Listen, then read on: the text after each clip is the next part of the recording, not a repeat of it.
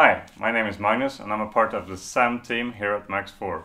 And SAM, it stands for Survey, Alignment and Mechanical Stability. Hey, and I'm Alina Andersson and I'm from the same team, SAM team.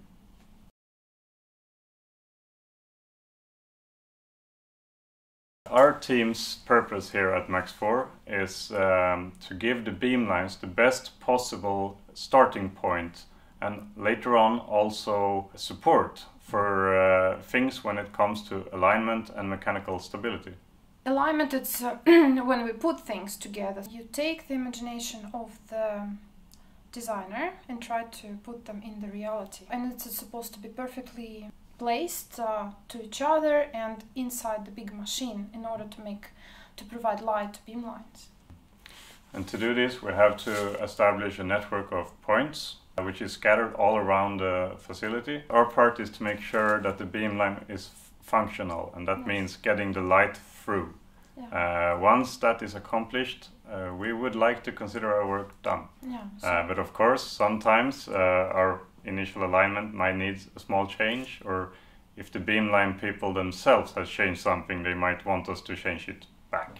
So alignment is when we put things in the right place. Stability is when we make sure that these real units are actually stable. That means no vibrations, it means no mechanical influences and so on. So we actually go around, we measure with the special tools, we measure frequencies, we measure vibrations, and we trying to solve the problems. One of my favorite aspects of this position at Max 4 is that it's about 50% theoretical work where I solve problems with a computer and 50% hands-on work where I actually work with adjustments and measurements. My favorite part is developing my knowledge, so because I have to learn a lot of new things, I can combine my brain work and my hand work together, so it's really interesting.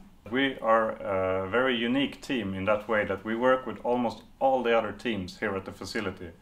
That will result in you meeting a lot of different persons, and you get in contact with a lot of different fields while working. We need to achieve this good high precision alignments and stability aspects for so different things. Sometimes it's for a 15-ton undulator, and the next day it can be for a very delicate grating that is in a completely different scale.